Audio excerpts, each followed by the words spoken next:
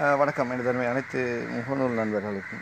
இது எதுக்காக பார்த்தா, மலையகத்தில் இருக்கின்ற ஊடகவியலாளர் உங்களுக்கான ஒரு பதிவு தான். இன்றைய அரசியல்வாதிகள் உங்களுக்கும் தான். மலையகத்தில் இருக்கக்கூடிய ஊடகவியலாளர் சிலர் என்னை மன்னிக்க வேண்டிய சூழ்நிலை இருக்குது, இக்கட்டான ஒரு சூழ்நிலை. இதற்கான காரணம் என்னென்னு கேட்டால், ஊடகங்கிறது என்னன்னு தெரியாத சில ஊடகவியலாளர்கள் தான் இன்று போய் நிற்கிறீர்கள். ஊடகத்துறைக்கு நிவாரணத்தை கொடுக்க முன்வந்த அரசியல்வாதிகளே உடல் ஊனமுற்றவர்களுக்கு ஏன் நிவாரணத்தை ஏன் கொடுக்க முன்வரவில்லை? ஊடகத்தில் இருப்பவர்களுக்கு 3 செமெண்ட் டின்மீன் 3, 5 கிலோ அரிசி பேக்கெட், 1 கிலோ சீனி, 1 கிலோ பருப்பு, மேலும் சில பொருட்களை கொடுக்க முன்வந்த அரசியல்வாதி விசேட உணவு வகைகள் கொடுத்துருக்கீங்க ஊடகவியலாளர்கள். ஏன்னா அதுபோல் ஏன் மலையகத்தில் இருக்கக்கூடியவர்களுக்கும் சரி, உடல் ஊனமுற்றவர்கள் இருக்காங்க, மாற்றுத்திறனாளிகள் இருக்காங்க, அவங்களுக்கு ஏன் நிவாரணம் ஏன் கொடுக்க முன் வரல? ரூபாய் 5000 பணம். இந்த 5000 பணத்தில் நீங்கள் என்ன போடுற நாடகம்? 3500 சம்பளம் வாங்கியிருந்தா 1500 அதையும் போட்டு 5000 கொடுத்துருங்க. கேவலமான ஒரு அரசியல்வாதிங்கிறது நீங்கள் மட்டும் தான், வேறு யாரும் கிடையாது மலையகத்தில். இன்றைய சூழ்நிலை இக்கட்டான ஒரு சூழ்நிலை. 1 மாத காலங்களுக்கு மேற்பட்ட காலங்களாகி இந்த கொரோனா வைரஸ் தாக்கத்தில் ஊரடங்கு சட்டத்தில் அமுல்படுத்தப்பட்டு நாடளாவிய ரீதியில் அனைத்து மாவட்டங்களிலும் சரி, அனைத்து மாவட்டங்களுக்கு போய் சேர்ந்துள்ளது அரசாங்கம் கொடுத்த நிவாரணப் பொருட்கள். ஆனால் மலையகத்தில் மட்டும் அரசாங்கம் கொடுத்த நிவாரணப் பொருட்கள் இன்னும் மக்களில் போய் கிடைக்கல. ஏன்? ரூபாய் 5000 வச்சு அரசியல் நடத்துறீங்க. 1000 ரூபாய் அரசு கேவலமாலையா உங்களுக்குலாம் இதில் இருந்துச்சு? ஊடகவியலாளர் நீ ஊடகத்தில் போய் உண்மையை பேசலாம். அதுதான் சொன்னேன், ஒரு ஊடகவியலாளர் நீங்கள் எப்படி வீட்டில் உட்காந்துட்டு ஹலோ அந்த ஊரில் என்ன பிரச்சனை, அப்படியா நாங்கள் பதிவு பண்ணுறோம், இந்த மாதிரி செய்கிறதும், அரசியல்வாதிக்கு போய்ட்டு முதுகு கழிட்டு அவன் கொடுக்குற காசு வாங்கிட்டு அவனுக்கு எதிராக தான் எல்லாருமே போஸ்ட்டு போட்டுட்டு வரீங்க. இப்படி ஒரு ஊடகத்தில் போய்ட்டு வேலை செய்கிறதுக்காக ஊடகத்தில் வேலை செய்கிறது ரோட்டை போய்ட்டு பிச்சை எடுக்கலாம் ஊடகவியலாளர். சில ஊடகவியலாளர் நேற்று முன்தினம் இதுக்கு வேறு உங்களுக்கு லைவை வேறு போட்டுக்கிறாங்க, உங்களுக்கு வேறு வீடியோ வேறு காட்டிக்கிறாங்க. இங்கே பல ஊடகவியலாளர் இன்னைக்கு இருக்கின்றார்கள், செய்தி சேகரிப்பாளர்கள் இருக்கின்றார்கள். சரியா? ஒவ்வொரு பிரிவை சேர்ந்த செய்தியாளர்கள் இருக்கின்றார்கள். ஆனால் அவங்களாம் யாருமே போயிட்டு நேர்மையாக செயல்படுற ஊடகவில் யாருமே போய்ட்டு எந்த ஒரு அரசியல் போய்ட்டு நிவாரணம்னு கேட்கல. அவங்கெல்லாம் என்ன தெரியுமா செய்கிறாங்க? அவங்க வெளியில் சொல்லாமல் உள்ளுக்குள்ளேயே ஒரு அமைப்புகளை உருவாக்கி அதன் வாயிலாக மக்களுக்கு நல்லது செய்கிறாங்க. அப்படியாப்பட்ட ஊடகவியலாளர்கள் இன்னும் இருக்கிறார். நானே வியந்து போகினேன். ஏன்னு கேட்டால், நாங்கள் சில பொருட்களை எந்த விதமான பாஸ் இல்லாமல் என்னால் கொண்டு செல்ல முடியாது சூழ்நிலை. சில ஊடகவியலாளர்களோட உதவியை நாடி அவர்கள் வாயிலாக தான் கொடுத்துருக்கேன் இந்த கொழும்பு தலையினர். ஆனால் மலையகத்தில் இருக்க கேடுகட்ட சில ஊடகவியலாளர் எப்படி தெரியுமா? அரசியல்வாதி கொடுக்குற 5 கிலோ அரிசிக்கு 3 செமெண்டினுக்கும் போயிட்டு அரசியல்வாதிக்கிட்ட போயிட்டு அடிமையாக செயல்படுறேன். இது எப்படி இருக்குது? அதுதான் சொன்னான். மலையகத்தில் சில சொல்லுவாங்க சொத்துக்கும் இதுக்கும் மாரடிக்கிற மக்கள்னு. மலையகத்தவர்கள் இல்லை, நீங்கள் தான் நண்பர்களே. படித்தா மட்டும் பத்தாது, டை கட்டிட்டு போயிட்டு வேலை செஞ்சால் பத்தாது. ஆனால் மக்களோட உள்ளுக்குள்ள உணர்வுகள் இருக்கணும். தெரியுமா? நான் ஊடகவியலாளர் படத்தையும் போடுவேன். இன்றைய சூழ்நிலையில் நாட்டு அரசாங்கம் எப்படி அறிவிச்சது? அனைத்து மக்களுக்கு ஆட்டோ சாரதிகள், வேன் சாரதிகள், பஸ் சாரதிகள், எல்லா நடத்துனர்களுக்கும் 5000 ரூபாய் தரேன்னு. ஆனால் இன்றைய தினம் இங்கே இருக்கக்கூடிய ஒரு கிராம சேவர்கிட்ட போய் கேட்டேன், நான் இந்த பஸ்ஸை நிப்பாட்டிருக்கேன், எனக்கு 5000 ரூபா எங்கன்னு? நம்ம தங்குறதுக்கு இடமெல்லாம் ரோட்டில் தான் இருக்கு, நமக்கு அட்ரஸே இல்லை. ஆனால் அவங்க சொன்ன விதம் எப்படி தெரியுமா? வீட்டுக்கு தான் 5000 ரூபா கொடுப்போம் அப்படின்னு. அப்போ இன்னைக்கு 1 மாதத்துக்கு மேற்பட்ட காலங்களில் 1 மாதத்துக்கு மேலே போயிட்டு இந்த ஊரடங்கு சட்டம் அப்படின்னா 1 மாத காலங்களுக்கு மேலே ஒரு குடும்பத்துக்கு 5000 ரூபா கொடுத்தா போதுமா? அரசாங்கம் இன்னைக்கு கொடுத்த நிவாரண பொருட்கள் இதே மைதானத்தில் இந்த இடத்துல 20 நாளாச்சு நிவாரணம் கொடுத்து இங்கே இருக்கக்கூடிய மக்களுக்கு. அதுக்கு பிறகு இந்த மக்களுக்கு நிவாரணம் போய் சேரலையே. கொடுத்த 10 கிலோ அரிசி 10 நாளில் முடிஞ்சு போயிடும். 5 பேர் இருந்தால் வீட்டில் இருந்தால் 4 நாளில் முடிஞ்சு போயிடும். மீதி எப்படி சாப்பிடுவாங்க? இப்போ சாதாரணமாக இதுபோல் இந்த பஸ் இருக்குது. இந்த பஸ்ஸில் இப்போ அரசாங்கம் என்ன சொல்லுதுன்னு கேட்டால், 27ஆம் தேதி இந்த ஊரடங்கு சட்டத்தை தகர்த்து விட்டால் பஸ்ஸில் 20 பேர் மட்டும் தான் பயணம் செய்ய முடியும். 20 பேர்னா 12 ரூபா டிக்கெட்டில் 20 பேர் போனால் ஒரு பஸ்ஸை நடத்த முடியுமா? ஒரு பஸ்ஸுக்கான ஃபினான்ஸ் கட்ட முடியுமா? டயர் வாங்கி போட முடியுமா? டீசல் அடிக்க முடியுமா? ஒவ்வொரு பஸ்களோட ஃபினான்ஸ் எவ்வளோன்னு அரசாங்கத்துக்கு அரசியல். கிட்டத்தட்ட ஒரு பஸ் இப்போ இந்த நான் ஓடுற இந்த பஸ்ஸுக்கு குறைஞ்சது ஒரு நாளைக்கு ஒரு 12,000 ரூபா இன்கம்னு இருந்தால் மட்டும்தான் பஸ்ஸுக்குன்னு ஒரு 1000 ரூபா மிஞ்சும். 2000 ரூபான்னு பஸ்ஸுக்குன்னு இருப்பு ஒன்று இருக்குது, 2000 ரூபான்னு இருப்பு இருக்கும். இல்லைன்னா கிடையாது. சாதாரணமாக இப்படி எங்களுக்கே இந்த சிச்சுவேஷனில் இருக்கும்போது ஒரு நாளைக்கு 5000 ரூபாய்க்கு டீசல் அடிக்கணும். 6 பேர் போட்டாலும் சரி, 5 பேர் போட்டாலும் சரி, அந்த டீசல் வேஸ்ட் போத்தான் செய்யுது. இப்போ இதுக்கு அரசாங்கம் என்ன நிவாரணம் கொடுக்க போகுது? கொடுக்குற 5000 ரூபா பணத்துலேயே இத்தனை நாளாச்சு 5000 ரூபா பணம் கிடைக்கல. இதில் எப்படி போட போகுது? இப்போ இலங்கை போக்குவரத்து சபை பஸ்ஸில் வந்து எல்லாமே செய்யலாம், அது நாட்டு அரசாங்கத்தோட பஸ், அதுக்கு எந்த ஃபினான்ஸும் கிடையாது. தனியார் பஸ் சாரதிகள் எத்தனை பேர் இருக்கா? சாதாரணமாக ஒரு பஸ்ஸில் நடத்துனராக இருக்கக்கூடிய எத்தனை நடத்துனர் தொழில் இல்லாமல் போகக்கூடிய சந்தர்ப்பம் இருக்குது தெரியுமா? ஏன் நானே இந்த பஸ்ஸில் ஒரு நடத்துனர் வேலை செய்கிறேன், அவரே நிறுத்திடுவேன். ஏன்னா 20 பேரை வச்சுட்டு ஒரு பஸ்ஸை ரன் பண்ணுறதுக்கு பார்க்க நிப்பாடிட்டு எங்கேயாச்சும் ஹோட்டலில் போய்ட்டு ரொட்டி அடிக்கலாம். எந்த ஒரு வேலையும் கேவலம் கிடையாது. வேலை வந்து தெரிஞ்சால் போதும். இன்றைக்கு நான் இந்த காலகட்டத்தில் நான் ஒன்று சொல்கிறேன். இன்றைக்கி நாட்டில் வந்து ஊரடங்கு சட்டத்தை போட்டு இவ்வளவு ஒரு கெடுபிடிகளை போட்ட இந்த நாட்டு அரசாங்கத்தால் இந்த கொரோனா தொற்று நோய் வைரஸ் வந்து டிசம்பர் மாதத்திலே கண்டறியப்பட்டது. அந்த நாளில் இருந்து வெளிநாட்டிலிருந்து வருகை தருவர்களுக்கு பரிசோதனை செய்து தனிமைப்படுத்தி அனுப்பியிருந்தால் இன்றைக்கு இந்த நாட்டில் ஊரடங்கு சட்டம்னு ஒன்று வந்திருக்க தேவையும் இல்லை. சரியா? மலையக அரசியல்வாதிகளுக்கு நான் சொல்கிறேன், இந்தியா பாகிஸ்தான் வெளிநாட்டில் இருக்கவங்களுக்கு வெளிநாட்டில் உள்ளவர்கள் இந்த இலங்கைக்கு கொண்டு வந்து இவர்களை தனிமைப்படுத்த அனுப்ப முடியும். ஆனால் இந்த தலைநகர் கொழும்பிலிருந்து மலையகத்தை கொண்டு போக முடியாது. எங்கே அரசியல்வாதி இலங்கை தொழிலாளர் காங்கிரஸ் தலைவர் ஆறுமுகம் தொண்டமான அவர்கள் நீங்கள் சொல்லிங்க கொழும்புலேருந்து 7000 பேர் வந்து மரக்கர் லோரியில் ஏறி போயிட்டாங்களா? அப்போ காவல்துறை என்ன பண்ணுச்சு? சரியான கெடுபிடி. எல்லா இடத்துலையும் காவல்துறைக்கு ஒரு டிரைவர் ஒரு கிளீனர் தான் அதில் போக முடியும், இல்லைனா ஒரு சூப்பர்வைசர் ஒருத்தர் 3 பேர் தான் லோரியில் போக முடியும். அப்போ பின்னுக்கு எப்படி லோரியில் ஆக்கள் எப்படி போணுச்சு? எல்லா இடத்துலையும் எத்தனை செக் பாயிண்ட் இருக்குது?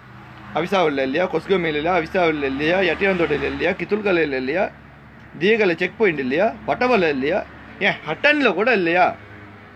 என்னையா சொல்கிறீங்க? இன்னைக்கு இலங்கை நாட்டு ஜனாதிபதி வந்து உங்களுக்கு வந்து நிவாரணத்துக்காக இன்னைக்கு மக்களுக்கு வந்து நிவாரணத்துக்கு எத்தனை லட்சம் ரூபா எத்தனை மில்லியன் ரூபா பணம் கொடுச்சு. அந்த மில்லியன் ரூபா பணத்தில் சரிவர நீங்கள் மக்களுக்கு நிவாரணம் கொடுத்துருக்கீங்களா? முதல்ல கேட்குறேன். இன்னைக்கு வாட்ஸ்அப் வாயிலாக வந்து நான் அதான் சொன்னேன், கற்பித்து கொடுக்க வந்தவன் நான் கிடையாது, உங்களை கற்றுக் கொடுக்க வந்தவன் கிடையாது. உங்கள் வாயிலாக மக்களுக்கு ஏதாச்சும் நல்லது செய்யணும்னு நினைக்கிறேன். ஒன்று நாங்கள் சொல்கிற கருத்துக்களை நீங்கள் ஏதாச்சும் பயன்படுத்தி போகிறீங்க, ரைட், பரவாயில்ல. ஆனால் மக்களை பொய் சொல்லி ஏமாற்றக்கூடாது. இன்னைக்கு தலைநகரில் எத்தனை ஆயிரம் பேர் இளைஞர்கள் இன்னைக்கு தவிக்கிறான் தெரியுமா? எத்தனை ஆயிரம் பேர் வந்து இன்னைக்கு தலைநகரில் தவிக்கிறாங்க. அவங்களுக்கு போகிறதுக்கு உங்களால் முடிஞ்சா என்ன? முகநூலில் வந்து என்ன சொன்னீங்க? முகநூலில் இன்னைக்கு அரசியல்வாதிக்கு இருக்க எத்தனை ஃபேஸ்புக் ஐடி 5 ஐடி வச்சுருக்கீங்க.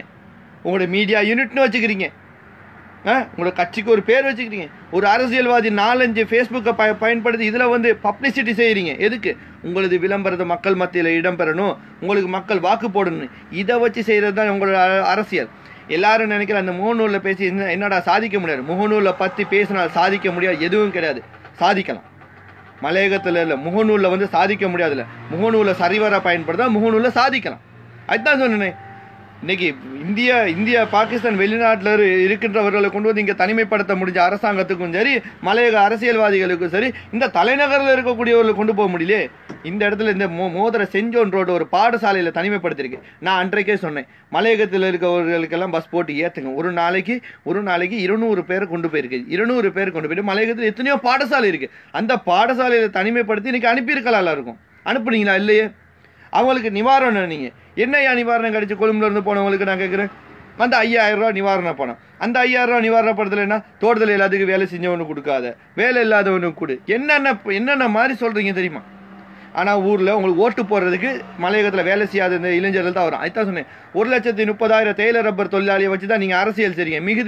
மிகுதி இருக்க 12 லட்சம் மக்கள் வந்து யாருன்னு கேட்டால் மலையகத்திலேருந்து இது தலைநகர் நாடளாவிய ரீதியில் எல்லா இடத்துலையும் போய்ட்டு வேலை செய்யக்கூடியவர்கள் தான் இருக்கிறாங்க. இது மலையகம் மட்டும் விதிவிலக்கு இல்லை. மட்டக்களப்பு, யாழ்ப்பாண முந்திரிகளுக்கு தான் சொல்கிறேன். எனக்கு கேட்டால் இங்கே வந்து புத்தளத்தில் இருக்கக்கூடிய இளைஞர்கள் இருக்கான், யாழ்ப்பாணத்து இளைஞர்கள் இருக்கான், மேசன் வேலைக்கு வந்து இருக்கான், மட்டக்களப்பு, திருகோணமலை எல்லாம் இருக்கான். மலையக எல்லா அரசியல்வாதி, தமிழ் அரசியல்வாதிகள் என்ன செய்றீங்க? ஆனால் ஒன்று நமக்கு சொல்கிறேன்,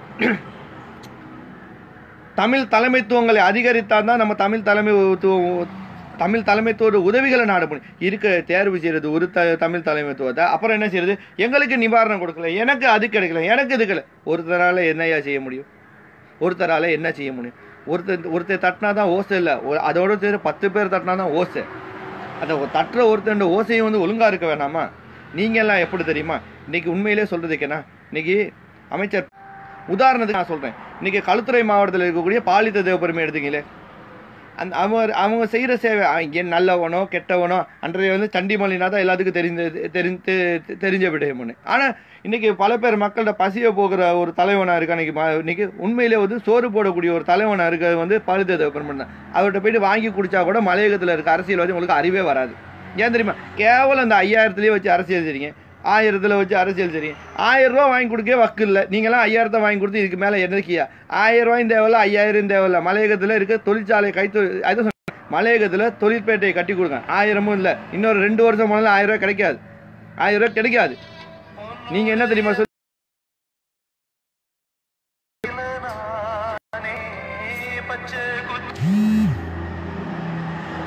என்ன சொல்றேன், இன்னும் ஓட்டுவீங்க, இன்னமும் பொய் சொல்லுவீங்க.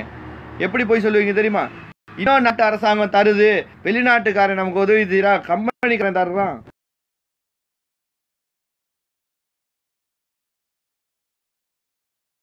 பேசுறோம் இதை பேசுறோம்னு இன்னும் போய் தான் சொல்லுவீங்க. உண்ணா நம்பர் அர்ச்சனை யாரும் கிடையாது. சொல்றேன், அர்ச்சந்திரன் யாரும் கிடையாது. மலையக அரசியல்வாதி நீங்க தாயா அர்ச்சந்திரன். சரியா? பஞ்சபாண்டவர் சகுனி யாருமே கிடையாது. சகுனி வந்து உங்களுக்குள்ள சகுனி இருக்கான். சரியா? ஒரு அரசியல்வாதி நீங்க என்ன செய்றீங்க? காசுகளை அறவிடுறீங்க. அந்த காசுகள் என்ன செய்றீங்க? அங்க இருக்கக்கூடிய பிரதேச சபையா மாகாண சபையா அந்த மட்டத்தில் இருக்க தோளம் தூரத்தை எல்லாத்தையும் கொடுக்குறீங்க. அது வந்து ஒழுங்கா போய் சேருதா? அது போகாது. ஏன்னா உண்ணா நம்பர் களவாணி தட்டு பயில்களை தானே எல்லாம் வச்சிருக்கீங்க. அதுதான் சொன்னேன், கேவலம் இன்னைக்கு மக்கள் படுற இந்த மலையக மக்கள் சரி, நாடளாவிய மக்கள் படுற இன்னல்களுக்கு மத்தியில் நம்ம மக்கள் வந்து ரொம்பவே நொந்து நூலாகி போயிட. இந்த நேரத்தில் மக்கள் கொடுக்குற நிவாரண பணத்தை கொள்ளையடிப்பவர் நீங்கள் யாராக இருந்தாலும் மனித மிருக மலத்தை உண்ணலாம். சாப்பாடு உங்களுக்கு தேவையில்ல, மனித மிருக மலத்தை உண்ணலாம். சரியா? மனித மிருக மலத்தை உண்ணலாம்.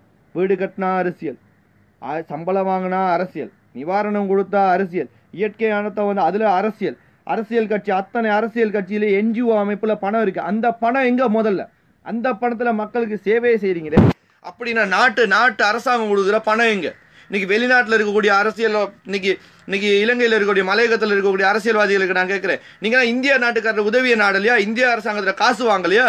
இன்னைக்கு எத்தனை 250 பில்லியனுக்கு மேலே மலையக அரசியல்வாதி இன்னைக்கு கொடுக்கலையா? அரசாங்கம் கொடுக்கலையா? 250 பில்லியன் ரூபாய்க்கு மேலே உங்களுக்கு வரலையா?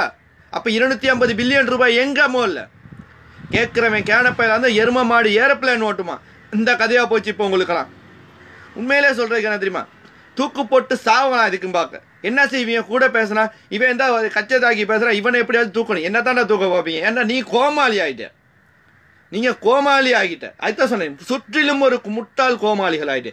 ஆனால் ஒட்டு மொத்தமாக நான் சொல்ல தெரியுமா, மக்கள் மேலே தவறு தான். ஏன்னு இந்த முறை ஓட்டுன்னு போடுவீங்க அவருக்கு தான், அவனுக்கே தான் ஓட்டு போட்டு இல்லாமல் போறீங்க. திருந்த பாருங்க, முதல்ல திருந்த பாருங்க. இந்த சூழ்நிலை ஒரு தடவை வாக்குகளை புறக்கணிச்சு போங்க. ஒரு தடவை வாக்குகளை புறக்கணிச்சா நீங்க ஒரு நாள் குறைஞ்சு போறது கிடையாது. இருக்கிறது என்னையா? இன்னைக்கு பல சாதி மண்டபம் இருக்கு.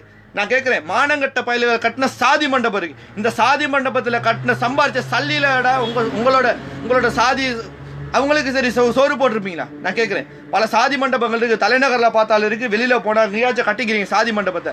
அந்த சாதி மண்டபம் ஜாதிக்காரனுக்காக சரி அவங்களுக்கு அதுல எடுத்து நீ நிவாரணம் செஞ்சிருப்பா? இல்ல.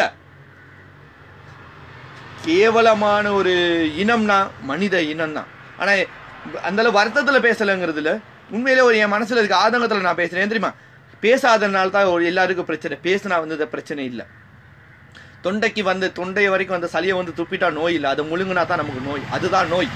இன்னைக்கு மலையகத்தில் கொரோனான்னு சொல்லிக்கிட்டு பொய் பித்தலான பண்ணி அரசியல் செய்ய வேணாம். இன்னைக்கு நான் கேட்குறேன், இன்னைக்கு மலையகத்தில் எல்லா இடத்துலையும் கொரோனா வைரஸ்னு சொல்லி தொற்று நோய்க்கு கிருமி நாசினிகள் எல்லாம் தெளிக்கிறீங்க. ஆனால் இந்த தலைநகரில் நான் 24 மணி நேரம் இந்த வீதியிலே தான் படுத்திருக்கேன், இங்கே தான் பார்க்குறேன். இந்த தலைநகரில் எங்கே ஒரு இடத்துல கூட கொரோனா வைரஸ்க்கு இது வரைக்கும் தெளிக்கலையே. கண்ணால் கண்டது எங்கே தெரியுமா? கொரோனா பகுதியில் மட்டும் ஏதோ. ஆனால் இல்லை, சீனா நாட்டுக்காரன் பாருங்க, அவனை வாகனத்தில் வச்சு என்னென்னமோ தயாரிக்கிறான். இன்னைக்கு உலக நாட்டில் எல்லாத்துக்கும் மருந்து கண்டுபிடிச்ச நாட்டில் ஏன் இதுக்கு மட்டும் ஏன் மருந்து கண்டுபிடிக்கல? ஏன் நம்ம நாட்டில் வந்து கண்டுபிடிக்க முடியாதா? விஞ்ஞானிகள் இல்லையா? படித்தவங்க இல்லையா? அதுதான் சொன்னேன், பாமர மக்களாக இருந்தாலும் அவனுக்கு ஒரு விஞ்ஞானிக்கு ஒரு இடத்தை கொடுத்துருந்தா இன்னைக்கு வைத்தியங்கிறது வந்திருக்கும். இன்னைக்கு மூலிகை வைத்தியத்தால் காப்பாற்ற எதுவும் இல்லை, இயற்கை வைத்தியால் காப்பாற்றல எல்லாமே இல்லை. இயற்கையால் வந்தது தான் எல்லாமே. இது செயற்கையால் உருவாக்கப்பட்டது, இயற்கையால் அழிக்க முடியும். இயற்கையால் அழிக்க முடியும். இன்னைக்கு அரசியல்வாதிகள் எல்லாரும் சேஃபா எல்லாம் படுத்து கிடக்குறேன் எல்லாம் போயிட்டு அவங்க இன்னைக்கு அரசியல்வாதிகள் அத்தனை பேருக்கு வந்து வீட்டில் போயிட்டு ஏசி ரூம் நல்லா ஒரு ஹோட்டலில் போயிட்டு 5 நட்சத்திர ஹோட்டலில் போயிட்டு நல்லா மூக்கு முட்டை சாப்பிடுவீங்க. ஆனால் மக்கள் என்ன சாப்பிட்றாங்கன்னு தெரியுமா? இல்லை. அதுதான் நேற்றைய தினம் ஒரு பதிவு போடுறேன், உப்பு கஞ்சி குடிக்கிறதுக்கு எல்லாம் தயாராக இருக்கான்னு. எதுக்கான தர காலம் போகிற போக்கில் எல்லாரும் அப்போ வரும்.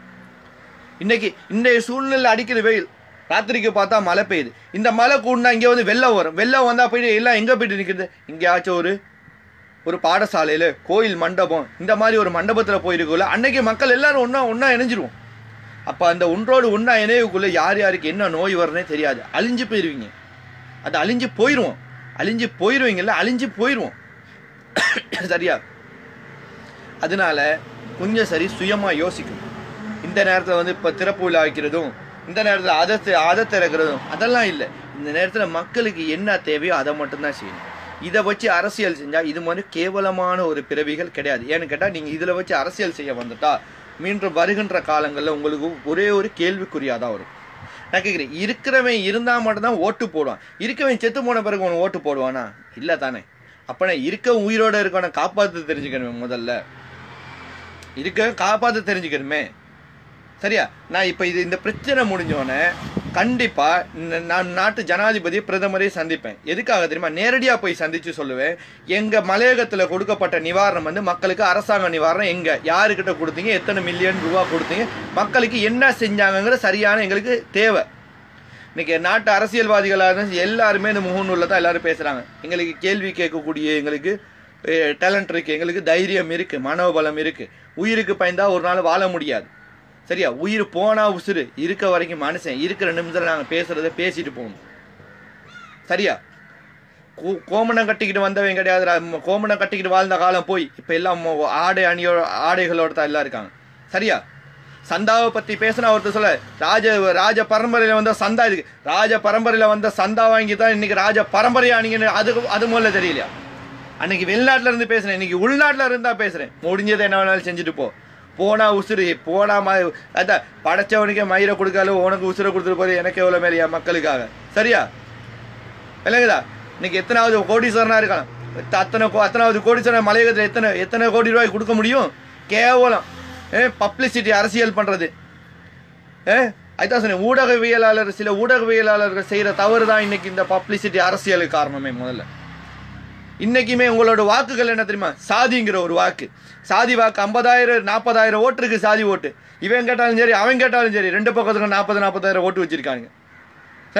மிகுதி இருக்கிறது எதுக்கு? இந்த ஆசிரியர், சில ஆசிரியர்களோட ஓட்டு. அதில் கட்சியில் வந்து ஜால்ரா போடுறவன், ஒரு தொழிலை வாங்கினவன், அவன் மிச்ச ஓட்டு. ஆனால் 80,000 ஓட்டு இருக்கு. எவன் கட்டு போனாலும் கூட நாங்கள் ஜெயிச்சிடலாம், 2 பேரும் ஜெயிச்சிடலாம். ஆனால் மக்கள் மட்டும் எங்கே இருக்கு? மக்கள் மட்டும் எங்கே இருப்பாங்க? நடு ரோட்லயா இருப்பாங்க. இந்த இடத்துல இருக்க தேயிலை தொழிற்சாலை இன்னைக்கு வேலை செய்யுது, இங்கே ஆட்கள் வேலை செய்கிறாங்க, மலையகத்தில் வேலை செய்கிறாங்க. ஆனால் அந்த மக்களுக்கான சம்பளத்தை மட்டும் பேசிடக்கூடாது. இன்னைக்கு என்ன செய்யுது? கொரோனா. இன்னொரு பதிவை நான் பார்த்துறது என்ன கேட்டால், மக்களோட உயிரை பாதுகாக்க உயிர் தான் முக்கியம், சம்பளம் முக்கியம் இல்லை. சம்பளம் இருந்தால் தானே வாங்கி சாப்பிடுவானுங்க, சாப்பிட்டா தானே உயிர் இருக்கும். அதை முதல்ல முக்கியம் இல்லை, சாப்பாடு முக்கியம் இல்லையோ? உங்கள் உயிர் தான் முக்கியமானு கேட்குறேன். ஒரு மனசை சாப்பிட்டு வாழ்ந்தால் மட்டும்தான் உசுறு இருக்கும், இல்லைன்னா இல்லை. இன்னைக்கு 3,500 சம்பளத்தை வாங்குறான் மக்கள். இன்னைக்கு என்ன இருக்கு அவங்களுக்கு? அதுதான் சொன்னேன், மலையகத்தில் இருக்கக்கூடிய மதுபான சாலை என்னைக்கு ஒழிக்கிறீங்களோ அன்னைக்கு தான் மலையகம் முன்னுக்கு வரும். அதுதான் சொன்னேன். ஏன் தெரியுமா? அங்கே போயிட்டு மதுபான சாலையில் போயிட்டு வரிசையாக நின்று காலையில் ஊரடங்கு சட்டம் திறந்தோம். நாங்கள் மதுபான சாலையில் போயிட்டு இருக்கீங்க. இன்னும் ஒன்று இருக்கு. இப்போ என்ன தெரியுமா செய்ய போறீங்க? இப்போ வந்து 27ஆம் தேதி வந்து ஊரடங்கு சட்டம் வந்து தகர்த்தப்படும். அன்னைக்கு வந்து நடக்க போகிற விடயம் வந்து அன்னைக்கு என்ன தெரியுமா? இந்த பொங்கல் அன்னைக்கு, தைப்பொங்கல் அன்னைக்கு முத நாள் வந்து மாட்டு பொங்கலுக்கு முத நாள் அன்னைக்கு என்ன தெரியுமா சொல்லுவாங்க? காலையில் அந்த மாடுகளை அவுத்து விடுவாங்க தெரியுமா? அந்த மாதிரி எல்லாம் ரோட்டுக்கு ஒட்டியாருவீங்க. ஒட்டியாந்து எல்லாம் ஒருத்தன் முட்டி மோதி எல்லாம் கடைசியில் என்ன தெரியுமா செய்வீங்க? கடைசியில் காவல்துறையால் கட்டுப்படுத்த முடியலன்னா ஒரே ஊரடங்கு சட்டத்தை போட்டுருவாங்க. அங்கே போய்ட்டு எங்கேயாச்சும் முட்டி மோதி ஏதாச்சும் இந்த வைரஸை உருவாக்கிட்டீங்கன்னா ஊரே இல்லாமல் போயிடும். அதுதான் நடக்க போகுது. அதான் சொன்னேன், இந்த கொரோனா வைரஸ்லேருந்து நாட்டு ஜனாதிபதி இல்லை, நான் படைச்ச ஆண்டவன் வந்தாலும் உங்களை காப்பாற்ற முடியாது. நீங்களாவே சுயமாக சிந்திச்சு ஒரு அடி கெப்புக்குள்ளே இருந்து ரைட், இந்த நோய் வராமல் இந்த நோயிலேருந்து நாங்களும் காப்பாற்றணும், அதனால நம்ம மக்களையும் காப்பாற்றணும், நம்ம செத்தா பரவாயில்ல 4 பேர் வாழணும்னு நினச்சிங்கன்னா ஒரு வழி இடைவெளியில் இருந்து அடுத்தவங்க மாசுகளை உபயோகித்து உங்களோட சுகாதாரத்தை நீங்கள் பார்த்துக்கிங்க. ஏன் தெரியுமா?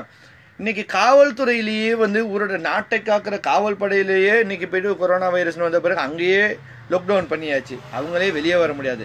ஒன்றே நல்லா புரிஞ்சுக்கிறேன், நாட்டை காக்கக்கூடிய காவல்துறையிலேயே காவல்துறைக்கே கொரோனா வைரஸ் உள்புந்த பிறகு அந்த கேம்ப் அப்படியே வந்து லாக்டவுன் பண்ணியாச்சு.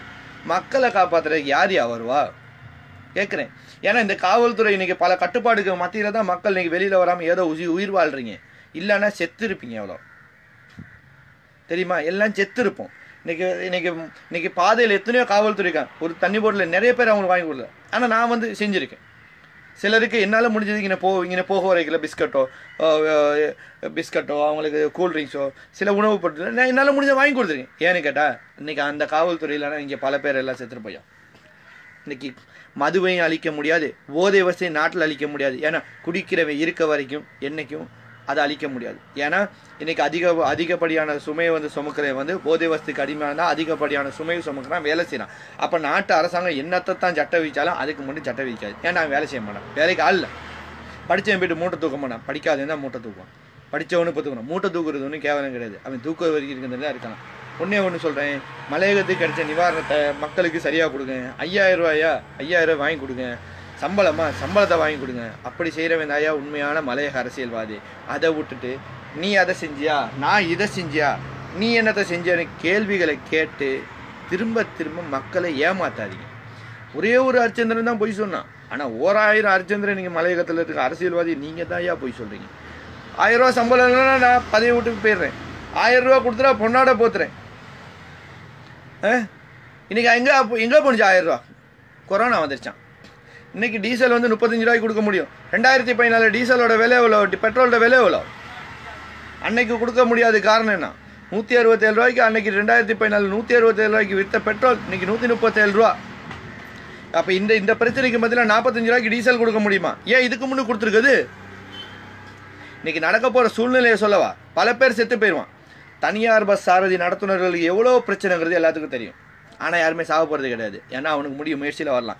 எனக்கு முடியும், என்னால் என்னோட முயற்சியில் நான் வர முடியும். இந்த நிப்பாட்டி போட்டு கூட ரோட்டு கூட்டியோ ரொட்டி அடிச்சோ மூட்டை தூக்கியோ என்னால் எந்த வேலையும் செய்ய முடியும். சரியா? 20 பேரை மட்டும் போட்டுட்டு ஒரு பஸ்ஸை வந்து நடத்தணும்னு வந்துட்டா அந்த டயர் போடுறதுக்கும் டீசல் அடிக்கிறதுக்கும் நாட்டு அரசாங்கம் இலவசமாக தான் செஞ்சு கொடுக்கும். இதை வந்து கண்டிப்பாக மொழிபெயர்த்து சிங்கள மொழியிலே நான் போடுவேன். கண்டிப்பாக இந்த பிரச்சனை முடிஞ்ச பிறகு இலங்கை நாட்டு ஜனாதிபதி பிரதமரை வந்து நேரடியாக நான் சந்திக்கிறதுக்கு ஏற்பாடு பண்ணிட்டேன். அதுக்கான காரணம் என்ன தெரியுமா? மலையக மக்கள் வந்து இன்று ஏமாற்றப்பட்டவில்லை. எனக்கடா பொதுஜன ஒரு பதிவில் பார்த்தேன். பொதுஜன பெருமையில் என்ன சொல்லியிருக்கேன்னு கேட்டால் 5000 ரூபாய் அரசாங்கம் தான் கொடுத்துன்னு சொல்லி. இன்னொருத்தர் அரசியல்வாதி எப்படி சொன்னா, தொண்டமாண்ட வேண்டுகோளுக்கு வந்து 5000 ரூபாய் கொடுத்து எத்தனை பேருக்கு 5000 ரூபாய் கிடைச்சி போல? இந்த எத்தனை பேருக்கு 5000 ரூபாய் கிடைச்சி? தோட்டத்தில் வேலை செய்கிறவங்களுக்கு கிடைச்சா, வேலை இல்லாதவங்களுக்கு கிடைச்சா? அதான் சொன்னேன், கேட்குறவன் கேனப்பையிலாக இருந்தால் எரும மாடு ஏரோப்ளேன் ஓட்டும். இந்த நாட்டு அரசாங்கத்தால் கண்டிப்பாக வந்து ஒரு ஆளுக்கு தொழில் புரிஞ்ச அத்தனை பேருக்கும் குறைந்தது 10,000 ரூபாய் 10,000 ரூபாய் மாதம் கொடுக்க முடியும். ஒரு குடும்பத்தில் 2 நபர் என்றால் 5 நபர் இருந்தால் அந்த 5 நபரில் 2 பேர்த்துக்கு ரூபாய் 10,000 ரூபாய் இந்த நாட்டு அரசாங்கத்தால் கொடுக்க முடியும். 2 பேருக்கு 20,000. எனக்கிட்ட அவங்களோட குடும்பத்தை வந்து 2 மாதம் இல்லை 6 மாதம்னாலும் கொடுக்க முடியும். ஏன்னா கேட்டால் புகை சாதனை, புகை பரிசோதனை, பல்வேறுபட்ட பரிசோதனைகள். அதான் சொன்னேன், நாடளாவிய ரீதியில் இருக்கக்கூடிய போலீஸில் குற்றப்புலனாய்வு துறையில் வந்து ஒரு மாதம் வந்து 250 பில்லியனுக்கு மேலே வருமானம் வருது இந்த நாட்டுக்கு. கஞ்சா விற்கிறான், கசிப்பு விற்கிறான், குடு விற்கிறான், அதை விற்கிறான், இதை விற்கிறான், கொலை பண்ணுறான். எனக்கு கேட்டால் அந்த கோர்ட்டில் போய்ட்டு தண்ட பணம் கட்டுறது, மக்கள் கொடுக்குற பணமே 250 பில்லியன் வருமானம் வந்திருக்கும். அப்படி வரும்போது இப்போ எங்கே போணுச்சு அந்த பணமெல்லாம்? இப்போ மக்களுக்கு கொடுக்கலாமே, மக்களுக்கு இப்போ கொடுக்கலாமே. அதுதான் சொன்னேன், நிவாரணம் அரசாங்கம் கொடுச்சு இல்லாமல் தலைநகரில் அரசாங்கம் நிவாரணம் கொடுச்சு. எப்போ ஒரு நாள் நிவாரணம் இந்த இடத்துல கொடுச்சு. நான் ஏன் கண் பார்க்க இந்த இடத்துல ஒரு நாள் நிவாரணம் கிடைச்சி, மக்களுக்கு அதுக்கு பேரே கிடைக்கல. அது 2வது தர நிவாரணம் அவங்களோட வீட்டுகளுக்கு போய் சேர்ந்தாலும் மக்களால் கஷ்டம். படித்தவங்க கூட தை கட்டி போனவங்க கூட இன்றைக்கி திருடக்கூடிய ஒரு சந்தர்ப்ப சூழ்நிலை வருது. இதுக்கான காரணம் என்ன தெரியும்? வறுமைங்கிறது, பசி, வெளியே சொல்ல முடியல. ஆனால் யாருமே புரிஞ்சுக்கல. சாதாரணமாக வெளியில் போக்கல நல்லா கோட்டு சூட்டு போயிட்டு நடுத்தர வீட்டில் எல்லோரும் இருக்காங்க. அந்த நடுத்தர வர்க்கத்தில் குறைநிறை யாருக்கு தெரியும்? அப்படியாப்பட்ட குறைநிறை இருக்கக்கூடிய மக்களுக்கு யார் சேவை செய்யும்? அப்போ அந்த மாதிரி ஒரு சூழ்நிலை இருக்கையில் வந்து மக்கள் நீங்களாக அதை தெரிஞ்சுக்கணும். இந்த கொரோனா வைரஸ்லேருந்து வெளிப்படுறதுக்கான மிக முக்கியமான ஒரு காரணம் நீங்களாகவே சுகாதாரத்தை பேணுங்க. இன்னொன்று, தலைநகரில் இருக்கக்கூடிய அனைத்து கடை முதலாளிமார்கள் அனைவரும் உங்கள் கடையில் வேலை செய்த அனைத்து ஊழியர்களுக்கும் குறைந்தது ரூபாய் 5000 அவர்களது பேங்க் அக்கௌண்ட்டுக்கு கண்டிப்பாக அனுப்புங்க. அதுக்கான காரணம் என்னென்னு கேட்டால், இன்றைக்கி அவரால் 1 மாத காலங்கள் அவர் வேலை செய்ய முடியாத ஒரு சூழ்நிலை. உங்களோட கடையில் வேலை செய்கிறார்கள், உங்களோட கடையில் வேலை செய்து ETF பிஎஃப் ஃபண்ட் பிடிக்கலாம், அத்தனை இருக்குது. அவர்களுக்கு கொடுக்க முடியாது அந்த பணம். அப்படி அதில் தினக்கூலியாக வேலை செய்கிறவங்க உங்களோட கடையிலே வந்து குறைந்தது உங்களோட கடையில் 6 மாத காலங்களுக்கு தினக்கூலி வேலை செய்பவர்கள் இருந்தால் அவர்களுக்கு நீங்கள் கண்டிப்பாக கொடுக்கணும். ஏன்னு கேட்டால் வேலை செய்யலை, அவங்க வந்து கண்டினியூவாக வேலை செய்யலை, அவங்க ETF பிஎஃப் பிடிக்கல, இவங்க வந்து நாங்கள் பெர்மனன்ட் பண்ணல, அந்த காரணமாக தேவையில்லை, அதை வச்சு நீங்கள் சம்பாரிச்சிங்க. அதனால் கண்டிப்பாக கொடுங்க. புத்தி இருந்தால் பொழைச்சிக்கிங்க, இல்லைன்னா எக்கடி கட்டாச்சும் போகும். மலையகத்தில் இருக்கக்கூடிய அரசியலுக்கு சொல்ல வேண்டிய விதத்தில் சொல்லிட்டேன். மக்களுக்காக இந்த கிடைக்கப்பட்ட நிவாரண பணத்தை சரியான முறையில் நிவாரணத்தை செஞ்சுருக்கேன். உங்கள் கட்சி பணத்தில் தான் செய்ய முடியலையே ஒழிஞ்சு, உங்கள் கட்சி பணத்தில் நாங்கள் வந்து உங்கள் கட்சி பணத்துலையும் கேட்கல, உங்கள் சந்தா பணத்தை மக்கள் கொடுத்த சந்தா பணத்துலையும் கேட்கல. நாட்டு அரசாங்கமும் சரி, வெளிநாட்டு உதவிகள் செஞ்சு 250 பில்லியன் ரூபாய் உங்களுக்கு கிடைக்கப்பட்டிருக்க பணத்தில் தான் உதவி செய்ய சொல்கிறேன். சரியா? 5000 ரூபா பண விஷயத்தில், அரசாங்கம் கொடுத்த 5000 ரூபா பண விஷயத்தில் வந்து கிராம சேவர், சமுர்த்தி உத்தியோகத்தல் தவிர அரசியல்வாதிகள் எவருக்கும் உரிமை கோர முடியாது. என் கட்சிக்காரன் தான் வாங்கி கொடுத்தா, உன் கட்சிக்காரன் வாங்கி கொடுத்தாங்கிற உரிமை கிடையாது. இந்த தோர்லையாச்சும் அரசியல்வாதி கொடுக்க பேச்சை கேட்டுக்கிட்டு சமூக உத்தியோகத்தர்களும் சரி, கிராம சேவர் செயல்பட்டா அவர்கள் புகைப்படத்தோடு வெளியிடுங்க. அத்தகைய நபர்களை வெளிக்காட்ட வேணும், வெளி உலகம் பார்க்க வேண்டும். ஏன்னு கேட்டால், அப்படியாப்பட்ட கிராம சேவர்கள் சரி, சமுர்த்தி உத்தியோகத்தர்கள் சரி, களை எடுக்கப்படணும். ஒரு அரசியல்வாதிக்கு தான் சல்யூட் அடிக்கிறவங்க கிடையாது கிராம சேவர், சமுர்த்தி உத்தியோகத்தர். ஏன்னு கேட்டால் 5 வருஷம் தான் அரசியல்வாதி.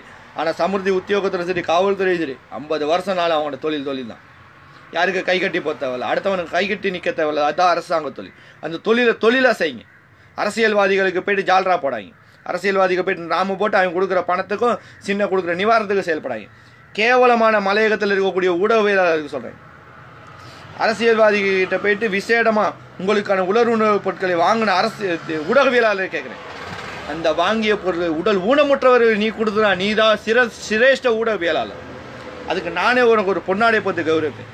எப்போ போய் அரசியல்வாதிகிட்ட போயிட்டு நீ வாங்கினே, நீ ஒரு கேவலமான ஒரு ஊடகவியலாளர் தான். பல ஊடகவியலாளர் இன்னைக்கு முன்னுதாரணமாக திகழ்கிறாங்க. அந்த ஊடகவியலாளருக்கு ஒரு சல்யூட் அடிக்கிறேன். ஏன்னு கேட்டால், இன்றைய சூழ்நிலை இக்கட்டான சூழ்நிலை, இந்த கொரோனா வைரஸ் சார்ந்த இந்த இக்கட்டான சூழ்நிலை வெளியில் போய் செய்திகள் வெளியிட சேகரிக்கிறோம், மக்களுக்கு உதவி செய்கிறாங்க. கேவலமாக அரசியல்வாதிகிட்ட போய்ட்டு யாருமே போய்ட்டு உலர்வுணவு பொருட்களை வாங்கிட்டு யாருமே சேவை செய்யவில்லை. எல்லாருக்கும் தான் இருக்குது, எல்லாருக்கும் தான் பிரச்சனை இருக்குது, எல்லாருக்கும் கஷ்டம் இருக்குது, யாருக்குமே இல்லை. எல்லாருக்கும் வயிறுன்னு ஒன்று இருக்குது தான். அதை வந்து எப்படி என்ன நிலைமையில் எடுக்கணும் எல்லாம் தெரிஞ்சுக்கணும். அதுதான் மனுஷன். சரியா? கணக்கு கேட்டோம்னா இப்போ என்ன தெரியுமா செய்வானுங்க, கட்சிக்கு இன்னொருத்தங்கிட்ட வந்து நாங்கள் வந்து காசு வாங்கிட்டு பேசுகிறோமா, எவங்கிட்டையும் காசு வாங்கிட்டு பேசணுங்கிற அவசியம் எனக்கு கிடையாது. எவங்கிட்டையும் காசு வாங்கிட்டு பேசணுங்கிற அவசியம் எனக்கு கிடையாது. எனக்கு ஃப்ரீடம். எனக்கு கேட்டால் சமூக வலைத்தளத்தில் எனக்கு நல்ல ஒரு ஃப்ரீடம் இருக்குது. ஏன்னா நான் பேசுகிறது அப்படியே பேசுவேன். எனக்கு தைரியம் இருக்குது. உனக்கு தைரியம் இருந்தால் நீங்களும் பேசுங்க. நன்றி, வணக்கம். ஐயா, 7000 இளைஞர்கள் வந்து மலையகத்துக்கு வந்ததா சொன்னீங்க. அப்போ 7000 இளைஞர்கள் இருக்கும்போது 7000த்துக்கு மேலே காவல்துறை இருந்துச்சு வீதியில். அப்போ அவங்கெல்லாம் கண்ணுக்கு தெரியாமல் 7000 இளைஞர்கள் மரக்கல்லூரில் வந்தாங்க. மரக்கல்லூரில் அப்படியா வந்தாங்க? கேட்குறவன் கேனப்பயிலும் கிடையாது, எரும மாடு ஏரோப்ளேனும் ஓட்டாது. இனிமேல் உங்கள் பொய்யை வந்து செல்லுபடி ஆகாது.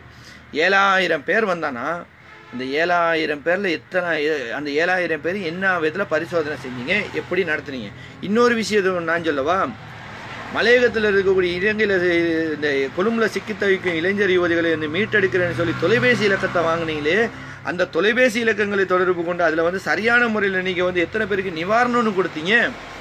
அப்படி நிவாரணம் கொடுக்கையில் வந்து சிலருக்கு தொலைபேசி இல்லாதவர் நான் இந்த ஊர் தான், எங்களுக்கு நிவாரணம் கொடுன்னு கேட்கும்போது அவர்களை புறக்கணிச்சிட்டு போனீங்க. அப்போ எதுக்காக? ஏன் எத்தனை பேருக்கிட்டையா இருக்குது?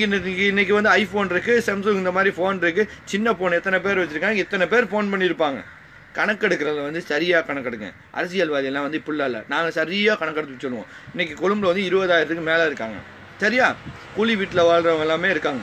கூலி வீட்டில், நடுத்தர வீட்டில் இன்றைக்கி மலையகத்தை சேர்ந்து 20,000க்கு மேலே வந்து இங்கே இருக்காங்க, சிக்கி தவிக்கிறாங்க. இதுதாயா உண்மை? சரியா? இதுதான் உண்மை. 7000 பேர் மட்டும் மலையகத்துக்கு போகல. நீங்கள் வேணால் பஸ்ஸில் போக்குவரத்தை மட்டும் ரெடி பண்ணுங்கள், போகிறதுக்கு அனுமதி. இன்றைக்கி போக்குவரத்துக்கு மட்டும் ரெடி பண்ணுங்கள், போகிறதுக்கு வாகனம் தேவையில்லை. இங்கே இருக்க தலைநகரில் இருக்கக்கூடிய மக்கள் பசியில் கூட நடந்து ஊருக்கு போவாங்க. ஏன்னு கேட்டால் அவங்களுக்கு இருக்கிறது என்ன தெரியுமா, எங்கே சுற்றினாலும் ஊருக்கு போயிடுவோம். ஏன்னு கேட்டால் இங்கே அவனுக்கு வெளியில் சொல்ல முடியல சூழ்நிலை. எல்லாரும் நினைப்பாங்க தெரியுமா, நம்மக்கிட்ட ஒரு நிவாரணம் வாங்கிட்டு இன்னொருத்தர் நிவாரணம் கேட்குறேன். ஏன்னு கேட்டால் கொடுக்குற பொருட்கள் வந்து 5 நாளைக்கு தான் எல்லாரும் நிவாரண பொருட்கள் வந்து கொஞ்சம் அட்ஜஸ்ட் பண்ணி போக முடியும். அந்த மாதிரி ஒரு 3 பேர்ட்ட வாங்கினாலும் 15 நாளைக்கு 15 20 30 நாளைக்கு அப்படி தான் ஓட்ட முடியும். அதுக்கு தான் அந்த நிவாரணம். என்கிட்ட வாங்கிட்டு உங்கள்கிட்ட வாங்கலை அப்படிங்கிறது கிடையாது. இன்றைக்கி மக்கள் படுற துயரம் என்னங்கிறது யாருக்குமே தெரியாது. அதுதான் சொன்னேன், கூடிய சீக்கிரத்தில் வந்து இந்த நாடு வந்து இப்படி இல்லை. இந்த நிலைமை ஊரடங்கு சட்டம்னு நீடிச்சு போயிடுச்சுன்னா வடித்த கஞ்சி கூட நமக்கு குடிக்க கிடைக்குமான்னு தெரியல. உப்பு கஞ்சி தான் பிடிக்க வரும். மலையக அரசியல்வாதி சொன்னீங்க, மலையகத்தில் யாருமே பட்னியாக கிடக்கல. ஏன் தெரியுமா? பட்னியா இல்லை. ஏன் தெரியுமா? அதுக்குத்தானே செக்கு மாடுகளாக சொல்லி நம்ம மலையக மக்களை வந்து இன்றைக்கி தோட்ட தொழிலாளியை தொழில் செய்ய விட்டுட்டு இலங்கை உலக நாட்டில் அத்தனை நாடுகள்லையும் வந்து ஊரடங்கு சட்டத்தில் தொழில் செய்ய முடியாது. ஆனால் மலையகத்தார் மட்டும் தொழில் செய்வாங்க. ஏன்? அவங்க தாயா ஏமாந்தவங்க. அப்படி ஒரு ஏமாந்தவங்களை நீங்கள் கொடுக்குறதுமா கம்பெனிக்காரங்கிட்ட எப்படியாச்சும் பேசி அவன் 4 கடையில் பேசிவிட்டு அதை வந்து உலர்வு பொருட்களை வந்து வீட்டுக்கு கொண்டு வந்தாருங்கிறது. அரிசி பருப்பு பயிரை வாங்கிக்க வேண்டியது தெரியுமா?